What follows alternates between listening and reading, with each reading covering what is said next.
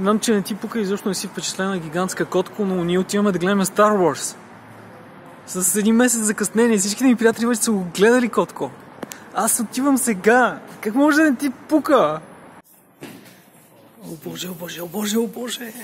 Колко яко.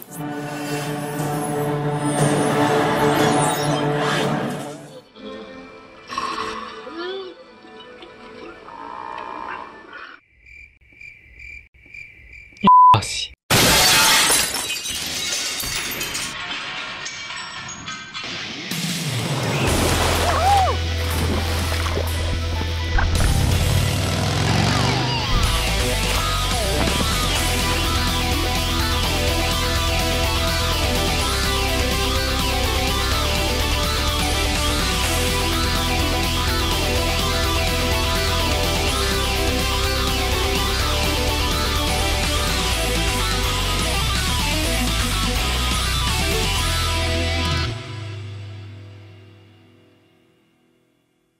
О, Господи, какво правя? За първи път го слагам така целия, за да видя горе-долу размерите как се връзват. Направо... Това е огромно. Как съм го направил? Нямам никаква идея до сега. Никаква идея. Започва да се връзват нещата. Започва да се получавам. И все пак закъснявам и нямам време. Дори да не правя долната част. Ако не направя краката да поддържат допълнително тежестта, става твърде тежко за мен. Дори ги няма ръцете отпред, в смисъл клещите. Не знам. Захванах се с задача, която е доста над възможностите ми. Не над възможностите ми. Захванах се с много амбициозна задача. Това над възможностите, човек не трябва никога да си казва такива неща. Това не е верно. Всички продължават да работят или да правят други неща в офиса. Аз трябва да завърша вече. Имам буквално 2 нощи. И в четвъртък сутринта трябва да предам снимките вече. Иначе няма да участвам в самия конкурс. И днес говорих с едно от момичетата в HR и те казаха, че това е крайният срок вече. И наистина е крайен.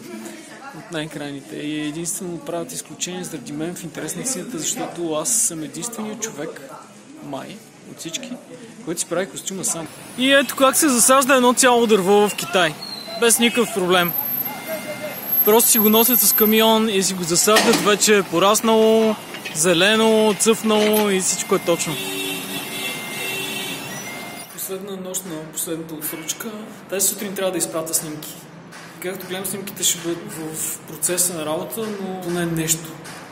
И единствено това ме крепи, защото вече може би около 2 седмици не съм спал. Всъщност. Всеки ден спа по максимум 5 часа.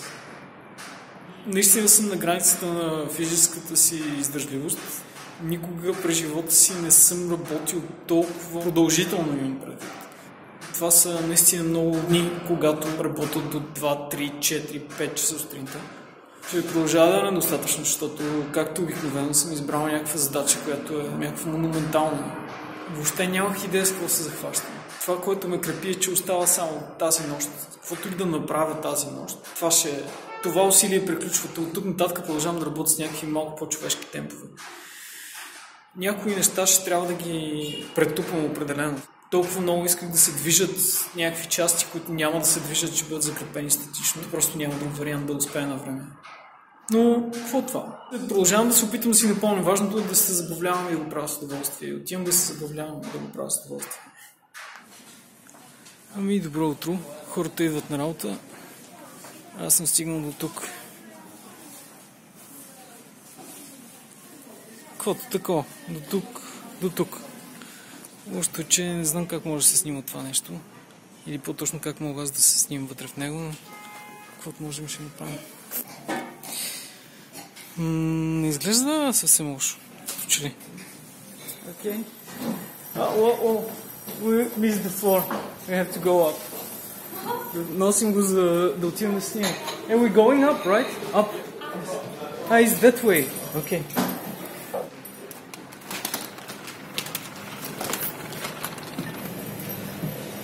Аз нямах представя, че има такъв покрив. Хубав и смъчев. Wow. This place is amazing. What a wonderful place.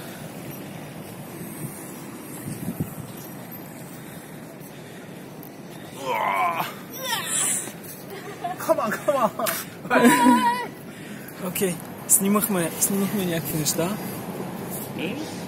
Thank you for holding it. It's very, very heavy. Say hi. Thank you for your help. Hi.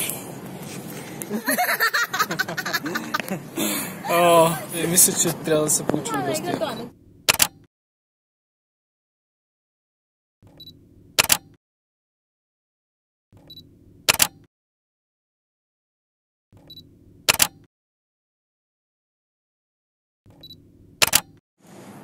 Приключихме.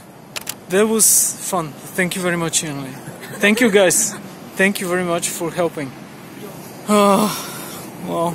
Безсънната нощ приключи и започва нов ден, работен при това. Първи тест, първо каране на пауърлоудера. Всъщност беше това. Падаха ръцете, но беше окей. Мисля, че е постижимо това нещо. I think with the legs, if I manage to build the legs, will be even more impressive with the height of the legs. And it needs more strength here, for sure. Чувствам, че припадна направо. Вие ми със свят от време на време, вече не знам колко дена съм така. Но съм доволен и щастлив. Дано сега всичко да бъде. Вижте какво си намерих. Александър, оказа се, че ти започна работа преди няколко дена тук, в тази компания. И аз въобще, да, това е видео. И аз въобще не подозирах, че има друг българин, че ще има друг българин и ти изведнъж дойде и ми каза: здрасти, колко яко. Много готино. Той също се занимава с арт. А това, само да ви кажа, това е верната му хавлийка, с която ходи навсякъде, която го предпазва от дивия студ тук. Това е около 15 градуса. И така. Още един ден, в който успях да се наспя. И като цяло мина големия зор, където аз трябваше да си направя снимки, за да ги предам, за да мога участвам в самия конкурс. А самото събитие, преди което все пак мога да продължа да строя, до него остават 2 седмици. През тези 2 седмици аз трябва да прекарам 5 дена в Хонг-Конг. Което значи, че не ми остава много време, имайки прави, че трябва да го бодисам. И за това, че е минало най-тежкото, не значи, че ще успея на време. Пак трябва да се натисна много, за да мога да се справя. Тук ще ни продължавам по същата програма. Вече започнах малко да читвам, защото нямам време и правя нещата от едната страна по-разработени, отколкото от другата. Но пък също така виждам и първите резултати вече. Днес съм щастлив с свършената работа. Това, което виждаме в главата си, започва да се материализира малко по малко. И въпреки това, че се радвам на временния успех, имам моменти, в които си казвам: аз съм пълен идиот, с какво се захванах, какво правя в момента, къде се намирам, защо съм в Китай, някъде на майната си и какво правя с всички тези неща, всички тези инструменти, целият този месец, цялото това неспане. Защо го правя това всичко? Имам такива моменти. И въобще ще успея ли да го направя? Какво ако не успея да го направя? Тогава какъв е бил смисъл на цялото това усилие, ако аз не успея да се справя с това? И всъщност остана някаква такава незавършена фаза. И имам такива моменти на съмнения, обаче после си казвам: окей, аз просто ще направя най-доброто, което мога и ще се получи това, което се получи. И ако не се получи, няма да се получи, но поне ще знам, че съм направил най-доброто, което съм можел, нали така? Така че продължавам да слагам единия крак пред другия и докъдето стигна. Alright, I'll give it a try. I can't. It's too big. No. Try not. Do. Or do not. There is no try.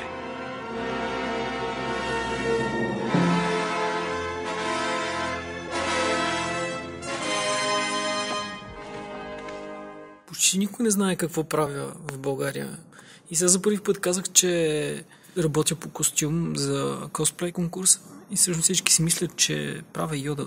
Всъщност е точно така. Хубавото на този дедлайн е, че ме мотивираше. Имам само 3 дни преди да замина за Хонг-Конг. 3 нощи по-скоро, защото утре е работен ден. 3 нощи, в които мога да работя. И след това остават 4 дена, след като се върна в Хонг-Конг, нещо от този род. Тоест общо имам по-малко от седмица. Като си ме прави, че това само нощите след работа.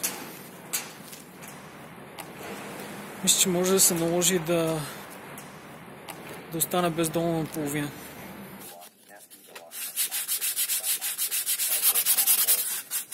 Бързам и положението е критично. Имам само още 2 дена. 2 дена, преди да замина. Ами, за днес толкова. Не е много, но че ли нещата започват да изглеждат все по-завършени и все по-завършени. Направо не му повярвам, че съм направил нещо толкова огромно, но ще трябва да се направят компромиси. И има неща в конструкцията, които не са достатъчно здрави и за да издържат тежестта вече на всичко това, което се натрупва. Днес успях да измисля как да станат тези крепежи, където ще извеждат самата дръжка.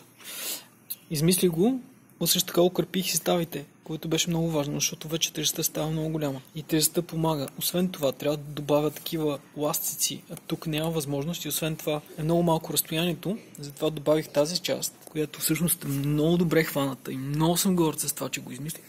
И всъщност отгоре идва и това нещо. Цък.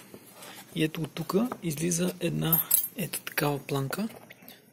Изтърчи само върха и това ще се връзва от тук с ластик за горната част на ръката и ще ми помага да го вдигам и няма да е толкова сложно. И това ще бъде супер добре. Много съм щастлив, когато измисля някакъв начин инженерно да реша нещата.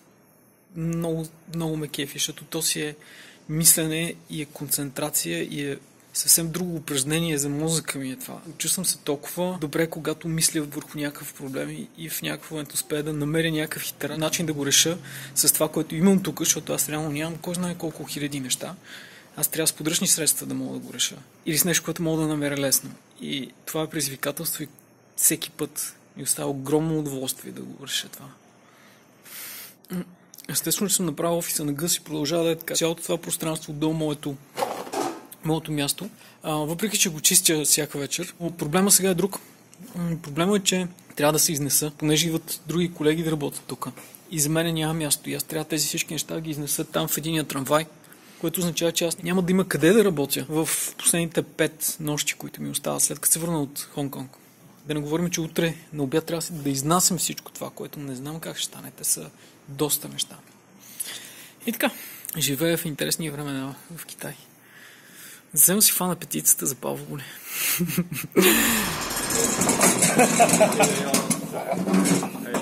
Окей, мога се да се преместя.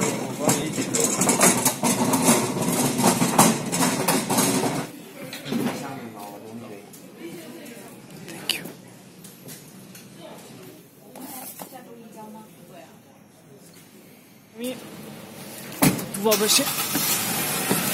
Заминавам за Хонг-Конг.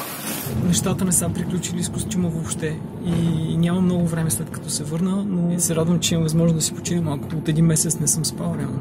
4 дена почивка в Хонг-Конг. Надявам се, че е почивка. И всъщност трябва да се надявам, че е почивка. Каквото такова. Ще бъде приключение. Не знам какво да очаквам, нямам време да разсъждам, нямам време за нищо и така. Ще се видим в следващия епизод.